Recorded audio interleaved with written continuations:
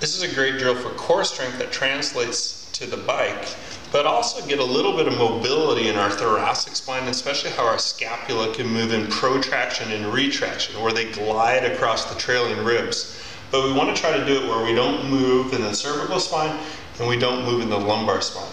Set up in a forearm plank, try to be parallel with your forearms rather than a V shape. So almost like you'd be in a time trial bike.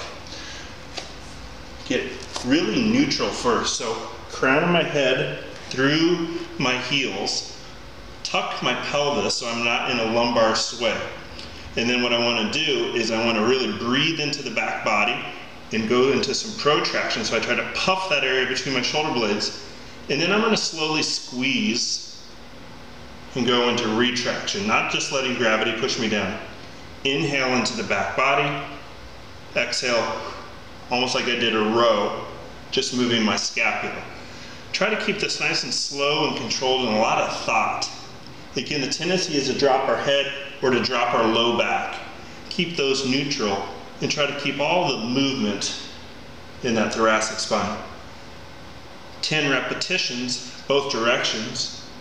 And then come back just to neutral and try to feel what neutral is halfway between those and hold for another 20 seconds.